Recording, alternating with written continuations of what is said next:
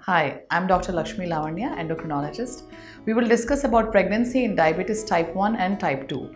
Type 1 diabetes is a diabetes where there is a deficiency of pancreatic insulin making capacity right from a very young age. This can also happen in a middle age and young adolescent and childhood years.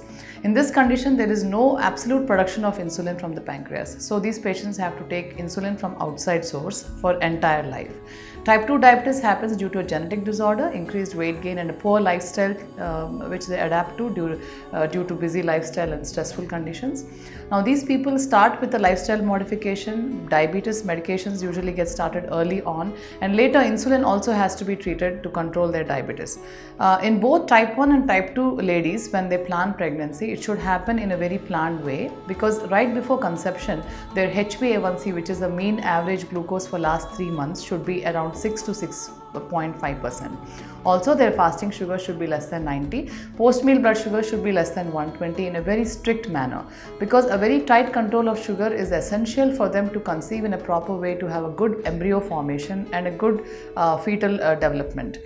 In the fetal development, which is a child growth inside the uterus of the mother, the most important aspect is heart formation and the neurological system formation, the IQ development and a proper growth. And for all these, good diabetes control is very essential.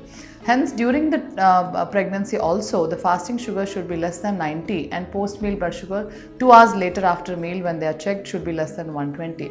It is essential to do these tests every day at home and follow a proper diet regimen and see their diabetologist or endocrinologist on a timely basis. Also connect with a very good dietitian so they understand the diet course during the pregnancy.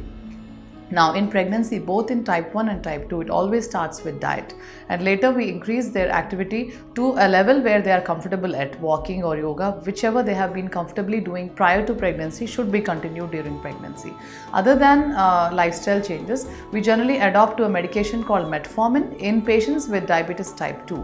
But in type 1 and type 2 as well, when the sugars go higher, insulin is the predominant course of therapy during a pregnancy, because this is the safest for the mother and for the child. Insulin does not cross placenta, and this has to be given during the pregnancy to control their sugars to an optimal level to avoid complications. So please approach your nearest endocrinologist or a diabetologist for a proper care during diabetes in pregnancy, especially to have a very good control of diabetes and have a good outcome and have a healthy baby.